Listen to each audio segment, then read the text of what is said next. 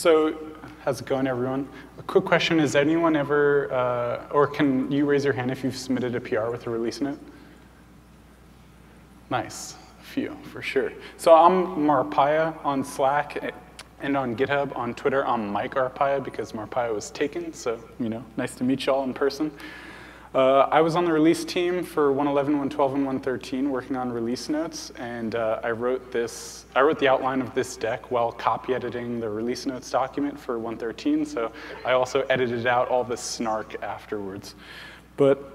So if you're not familiar, I want to just go through the developer process for submitting release notes and then offer some tips and tricks that you might not be aware of about how you can change the way you write release notes that makes the release team's life easier and makes your release note higher quality.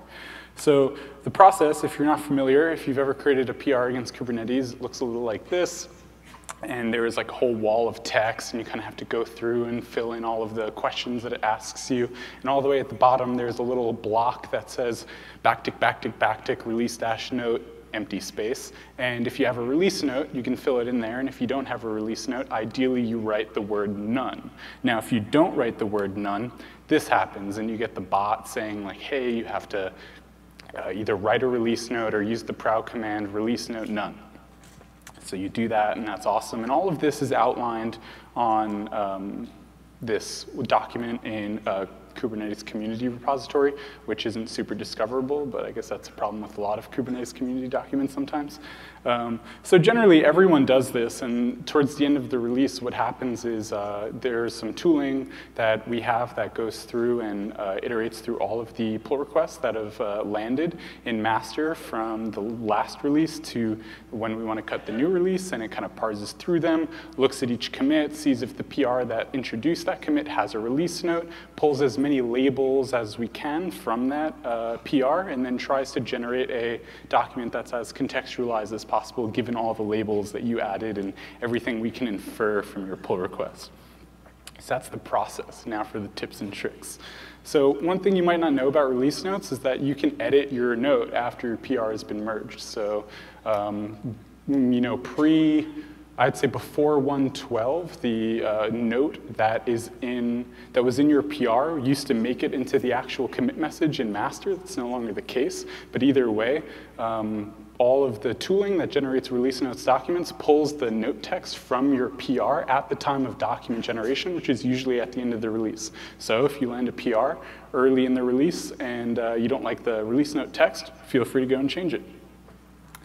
The other thing is write like you're from the future. So this is an interesting thing that I've thought about a lot as I've changed the tense on various words in people's release notes over time. But when you write your PR, you write as if you're from, it's very, if this diff is merged, this will happen and stuff like that. You're writing about the future. But what you have to consider is that when a user is going to be reading your release note, they're going to be reading it in the future, in several months from now. So write things in the past tense.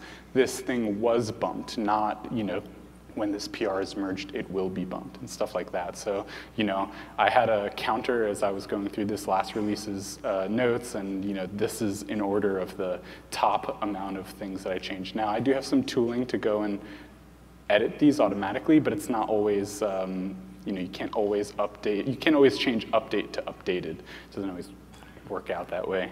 The other thing that I would implore you to do is use more SIG and Kind labels if you can. So your SIG, if you add like /SIG cluster lifecycle, that'll categorize your note in the cluster lifecycle section of the document. If you add multiple SIGs, that's a little less helpful for the release note document, but still more helpful than no SIGs.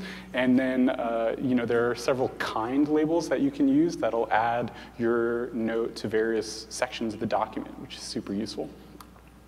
The last bits are don't write notes for non-user facing changes. Now the text in the release notes document says, is your feature, or do you want to document any user facing changes? So don't be afraid to release note none, and capitalize the first letter of the sentence It's always useful, always helpful.